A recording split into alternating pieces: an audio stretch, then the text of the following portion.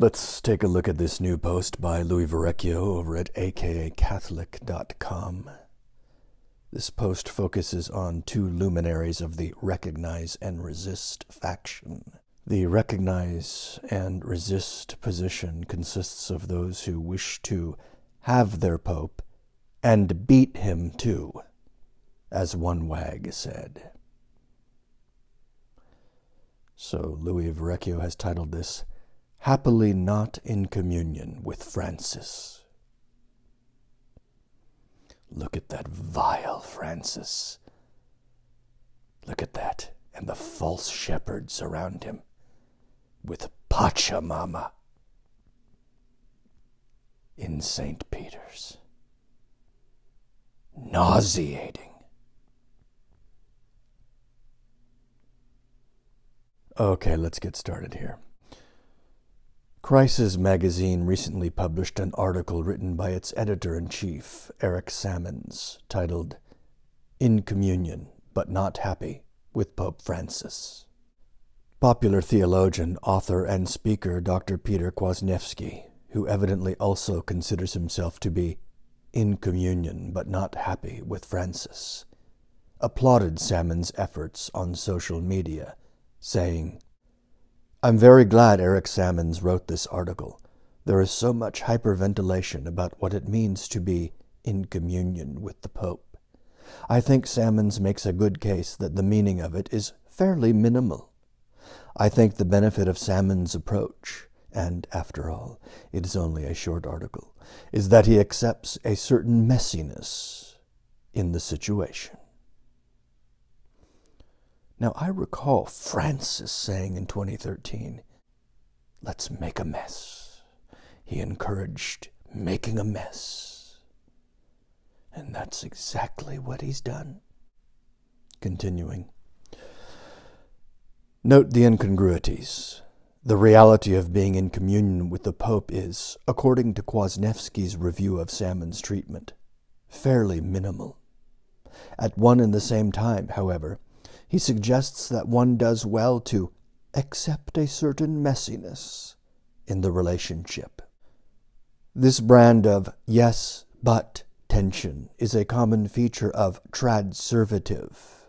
That's what Louis calls what Mario over at Novus Ordo Watch calls semi-trads. Discourse as its adherents try to make sense of the present crisis by squaring the conciliar circle, pledging allegiance to the perennial doctrine of the Church in one breath, whilst swiftly rewriting it to fit occupied Rome's, allegedly, Catholic bona fides in the next. Some common examples include, the Church is a holy mother, but her authoritative teachings can at times be as poison to her children. The Novus Ordo isn't a Catholic rite with apostolic roots, but it comes from and belongs to the Church. In the case presently under discussion, the man currently claiming to be Pope manifests a false faith with which we can have no part, but faithful Catholics are and must remain in communion with him. The good news is that no such contradictions exist, i.e., the traditional, long-held doctrines of the Church in these matters are as true today as ever. Like Dr. Kwasniewski, I too am very glad that Eric Sammons wrote this article. He has provided all concerned with a good opportunity to reconsider, or consider for the first time, the Magisterium's consistent teaching on the matter of unity vis-à-vis the Pope. I encourage readers to access Sammons' article via the hyperlink above for a more thorough reading. Here we will consider just a relative handful of relevant excerpts. After reciting a partial list of Bergoglian errors and offenses, Sammons opines, this unseemly situation can lead to some real soul-searching. As Catholics, we are pre-programmed to respect, even like our popes. But if we are being honest, Francis is a difficult man either to like or respect. His antagonism towards traditional and Orthodox Catholics indicates that the feeling is mutual. Such distaste leads to the inevitable question, how can a Catholic be in communion with the Pope if he doesn't want anything to do with him? insofar as the point is that communion with the Roman pontiff has nothing to do with the man's personality. Sammons is correct. When he attempts to explain what in communion with the Pope actually means, however, he misses the mark. Sammons. So what does in communion with mean? It represents a visible acknowledgement of the visible church. In Protestantism's invisible church, there is no real concept of in communion with. A Protestant simply attends the church he likes the best, and if he stops liking it, he leaves and attends another. He is simply a visible member of a local community of like-minded believers, while remaining in the ethereal, invisible church. But for Catholics, it's quite different. Let's stop here for a moment. Evidently, Sammons hasn't noticed that attending the church that one likes best is a near universally accepted feature of the post-conciliar landscape. Most full communion Catholics, if honest, will readily admit to actively seeking out and periodically changing their preferred parish, preferred liturgy, and preferred priest. In other words, the concept of in communion with is no more real in the conciliar church, that is, among those who claim to be in communion with Pope Francis, than it is in the Protestant world. The reason for this, of course, is because neither one is Catholic. But I digress. Picking up where we left off. But for Catholics, it's quite different. We believe that we are members of a visible and universal church, which includes not only all Catholics today, but all Catholics throughout history and into the future, the saints and the sinners. That membership is a mystical reality brought about not by our like-mindedness, but by our shared partaking of Holy Communion. We believe. Hold that thought. As best I can tell, Sammons seems to be suggesting that being in communion is a visibly acknowledged reality for anyone who receives Holy Communion in a Catholic community, e.g., parish or chapel. In particular, one that accepts as valid Bergoglio's claim to the papacy. Communion, membership, visibility. Indeed, all of these things are interrelated, and yet the attentive reader will notice that Sammons, after initially proposing to provide a definition of what in communion means, shifted focus before ever doing so. Instead, he changed the question to, how is membership in the church brought about? His answer to this new question is also off the mark. Membership in the mystical body of Christ is brought about by baptism, which necessarily places one in communion with the other members of the church, including, of course, her head on earth, the Pope. This membership and communion, however, is not a permanent condition. Otherwise, the Protestants, read the heretics, would have it. Rather, being and remaining in communion entails certain requirements and, very importantly, it must be, and by its very nature is, made manifest.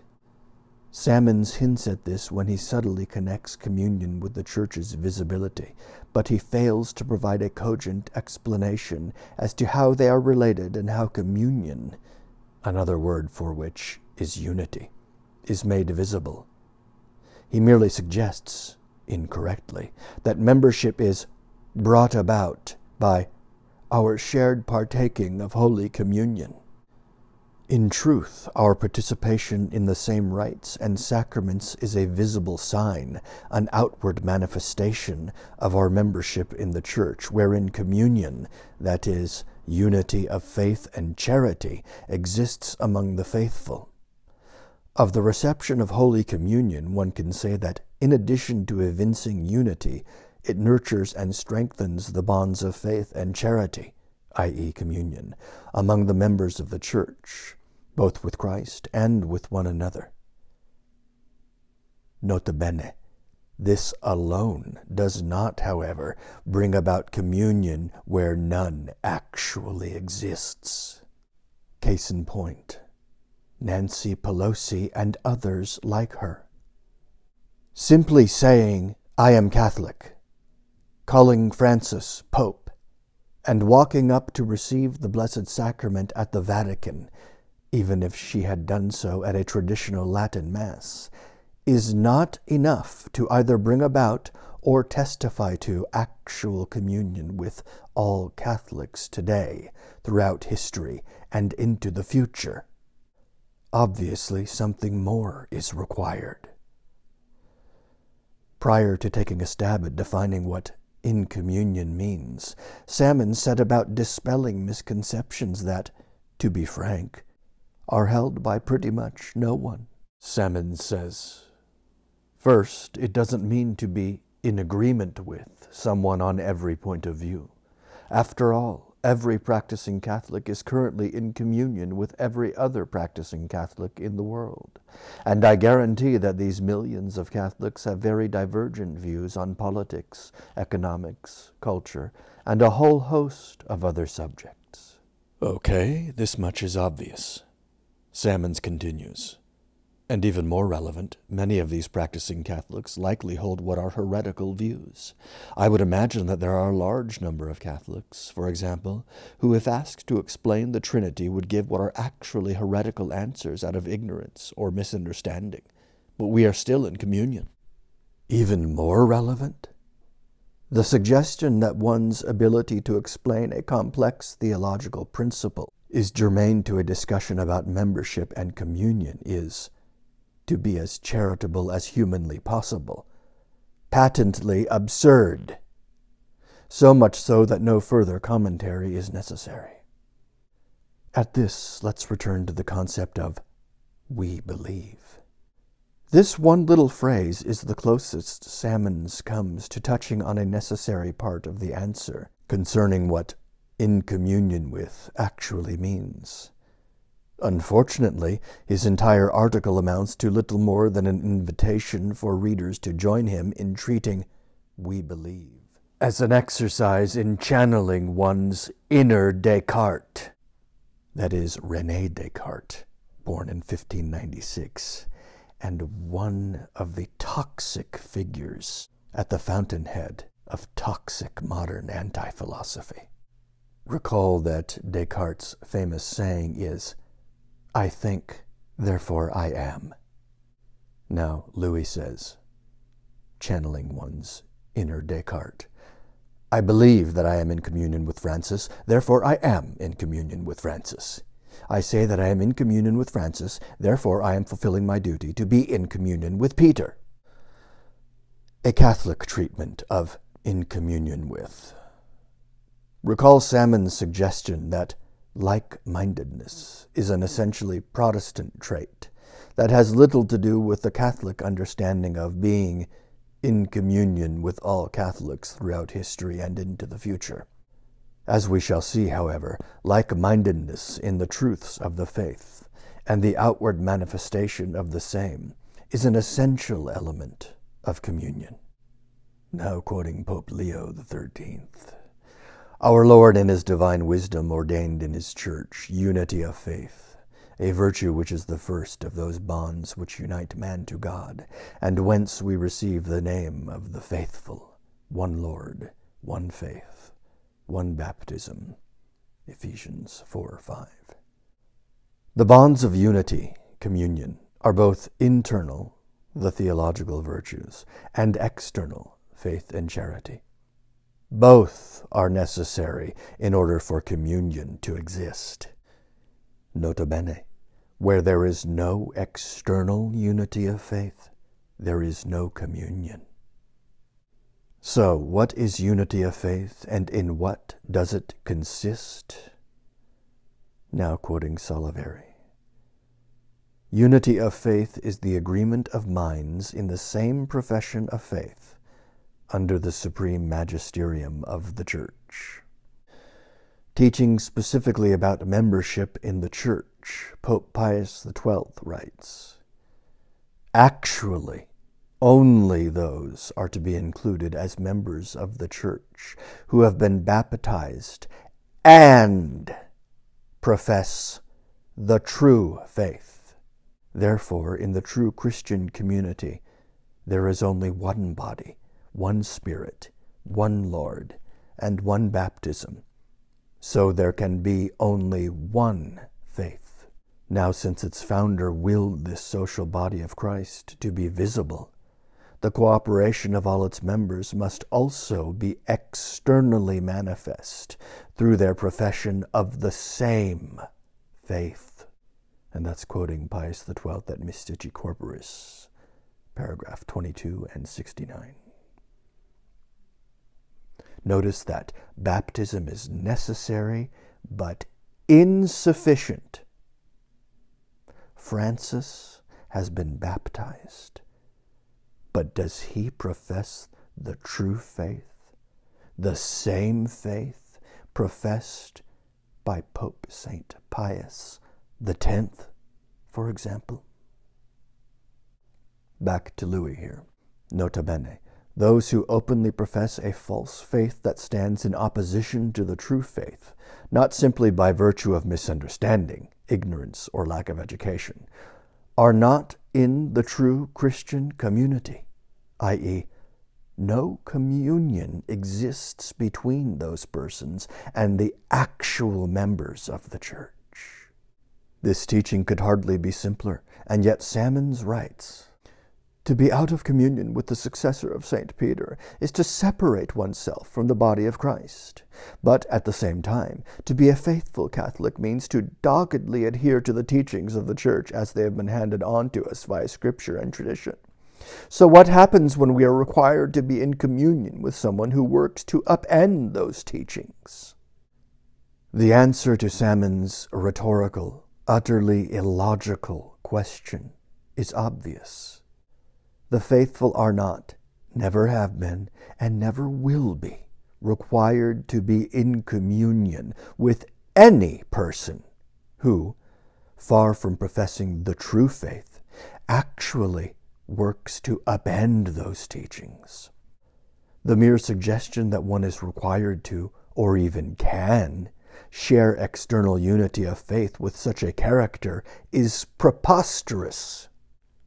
"Yes, but Pope Francis recites the same creed. We therefore profess the same faith." No. Simply paying lip service to the creed doesn't suffice.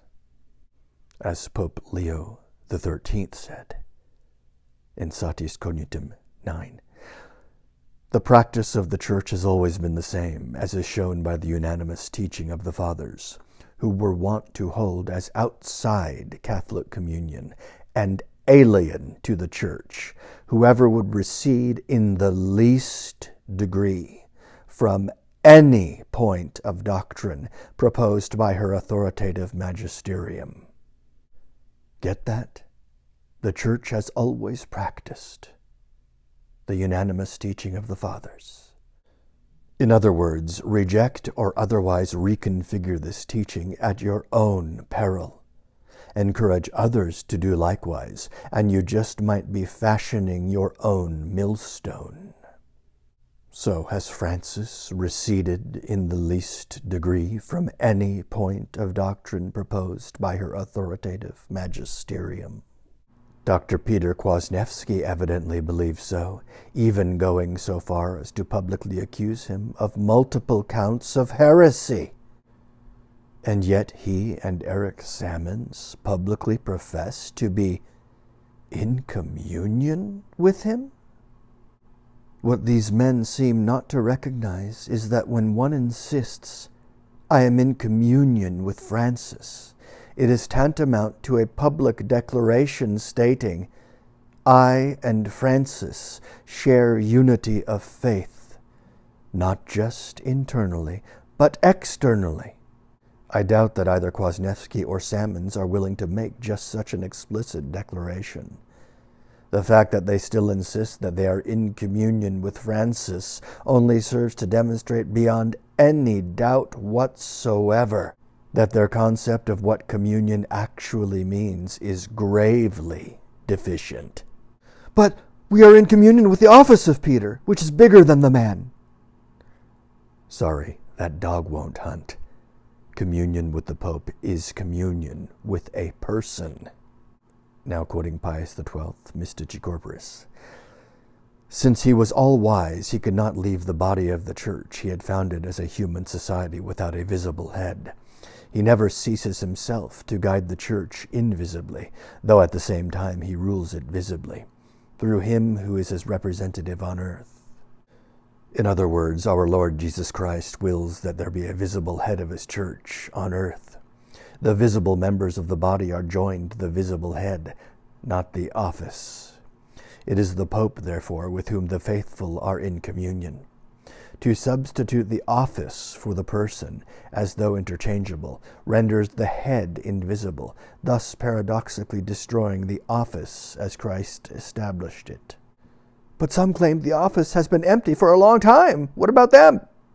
Whether or not such claims are true, the claims themselves are not incompatible with the nature of the papacy, nor with the indefectibility of the Church. Now quoting Cardinal Billot.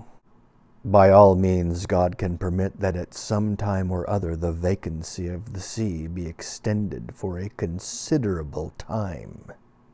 Sammons writes, "It can be difficult to accept today the hard teaching of the papacy and our need to be in communion with it. This attitude is utterly incompatible with a Catholic understanding of the papacy. The teaching of the papacy is anything but hard.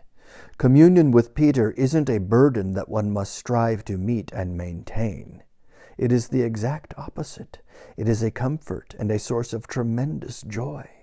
The Pope, as we shall see, is the rule of faith and principle of unity that makes it possible for even the simplest of the faithful, as well as those with a Ph.D., to peacefully avoid the poisonous food of error that ever threatens to endanger the soul. That being said, communion with the Pope, that is, unity of faith and charity, does entail a certain obligation, namely, it concerns one's commitment to his or her place in the superior subject relationship that defines the papacy. A relationship wherein the faithful, including lesser clergy, recognize and treat the Pope as the rule of faith. The filial affection that one naturally has for the Pope, even a cantankerous Pope, is based upon this superior subject relationship, one that inspires childlike trust in the Pope as a Holy Father who, as our rule of faith, will never teach us or guide us in such a way as to endanger our souls. In this case, rule denotes a standard or a means of measurement, like a ruler. The authoritative teaching of the Pope, even when he does not intend to invoke the fullness of his authority to define infallibly, is that by which the faithful are easily able to gauge what represents the true faith and its application in every age and circumstance. As Msgr van Noort explains in the second volume of his Dogmatic Theology series, there exists a twofold rule of faith, one remote and one proximate. The remote rule of faith is the Word of God, handed down in writing or orally, which was directly entrusted to the Church's rulers, that from it they might teach and guide the faithful. The proximate rule of faith, from which the faithful, one and all, are bound to accept their faith, and in accordance with which they are to regulate it, is the preaching of the ecclesiastical magisterium. It should go without saying that the ecclesiastical magisterium refers to the bishops united with the Pope, or the Pope teaching on his own. The Pope, therefore, is considered the proximate principle or cause of unity of faith. Van Noort states further that the Church's preaching is an easy rule, one that can be observed by all alike, even the uneducated and unlettered. Contrast this with the approach taken by those who, like Eric Sammons and Peter Kwasniewski, insist that they are in communion with Francis, but ultimately rely upon their own scholarship as the rule of faith, parsing even his authoritative teachings in order to determine for themselves what is safe and what is dangerous. This type of behavior is antithetical to true communion with the Pope. In other words, despite their claims of communion with Francis, their actions testify in no uncertain terms that they are not in communion with the man. Moreover, their actions testify to the fact that they do not truly accept the man as Pope. Much more could be written with regard to communion with the Pope, but I will conclude by asking you to ponder the following before deciding whether or not you are in communion with, quote, Pope, unquote, Francis, happily or not. Are you prepared to publicly affirm that you and Francis share external unity of faith, i.e., will you testify before God and man that you profess the same faith as he, and that he is your rule of faith? Do you willingly accept as your faith the guidance and teaching that comes from Francis? Is this guidance and teaching that by which you regulate your faith in response to contemporary challenges? Now, of course, Louis, knowing that the idea of Francis being an actual pope is a total absurdity, hopes you will answer no to these questions. For more, see the links I've posted below this video.